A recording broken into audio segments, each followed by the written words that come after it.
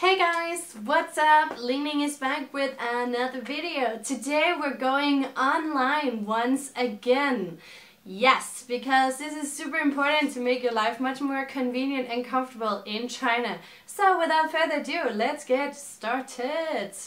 Okay, today we're going to talk about how to set up an Alipay account and start shopping on Taobao. It's actually pretty simple. One great thing is that Alipay, also called Taobao in Chinese, is in English. So you download Alipay to your phone and you sign up. The thing is that you cannot use Alipay unless you connected to a working bank account. So if you don't have a bank account in China yet, take your passport, go down to a nearby bank of your choice, or if you're in a school, then ask them which one they recommend, because they usually have one they work with, and those people in that bank is usually used to foreigners who can't speak Chinese. So if your Chinese is not great, then you can go there and set up a bank account.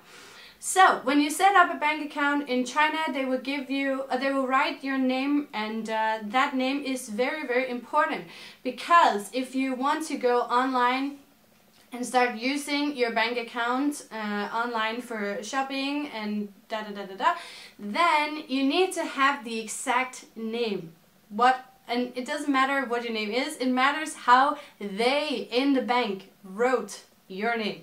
Okay, so as an example, for me, my name is Lena Lesson Ilsbo, right? So 3 names. But in the bank account, it's written Elsbo, my surname first, then my first name, and then my middle name. Yeah, so I had to write it like that, and then it was no problem when I was signing up for Alipay. So first, go and get a bank account. Remember what name did they write for your bank account when you sign up, and then you go and download Alipay and you sign up with Alipay and get your bank account connected. Super convenient, super easy. Bam, bam, bam. There we go. The second step is to go into your app store and find Taobao. So the thing is, I cannot find Taobao in English. So I'm sorry for that. The Taobao, well, yeah, I didn't find it on the website either, but like when you download it to your phone, Taobao is in Chinese, so you can practice a little bit of Chinese on that one. What you have to do is you, of course, download Taobao and then you sign up, make make an account. You make an account on Taobao. After that, you go into that account and you link Alipay and your Taobao account to each other. I wanted to show you guys how I did it, but it's such a long time ago, so I cannot show you unless I want to sign out and create a new account. I tried to ask my friends who don't speak Chinese or speak very little Chinese, and they said it's super convenient. And also remember, if you don't speak enough Chinese to read enough Chinese to do this, just ask a Chinese friend. It will literally take you 2 minutes, and after you have set up the bank account information, it's good. Like, you don't need more than that, so it's actually super convenient.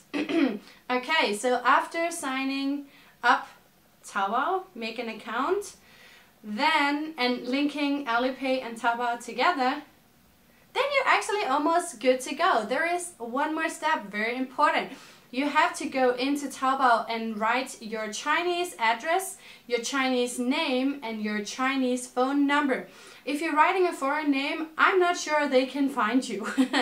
I don't know if it's possible. I haven't tried that before. I know that my friends here, they use Chinese names. So for me, I write Lingling, I write my Chinese phone number, and I write my address. If you're at a university, you write the university address and which station, Kuaidi station, you're going to pick up your clothes or your things, the things you bought on Taobao. Super convenient. Then they will, the Kuaidi, the guy who comes with all the packages, he will go to that station, leave the stuff there, you receive a text message with a password, and then you go there and click for numbers, and then bam, you can get your stuff. But yeah, if you don't have a Chinese name, get a Chinese name and get started. Also, if you don't know how to write the address from where you're staying, well, then just ask a friend.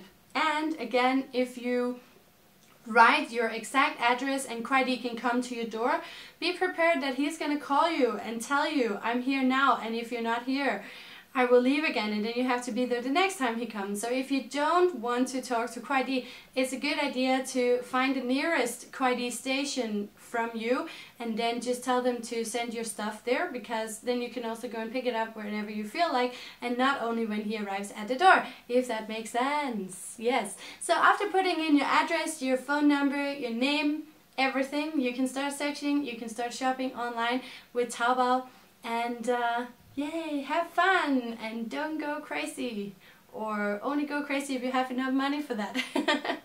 I make a private budget for Taobao every week, or else I go over shopping. So yeah, it's a bad habit, but it's a fun habit. So anyway, I hope you guys will have fun with Taobao. If you have any questions, please leave them below and I'll try my best to answer them. As I said before, if your Chinese is not good enough for signing up these things, then just ask a Chinese friend.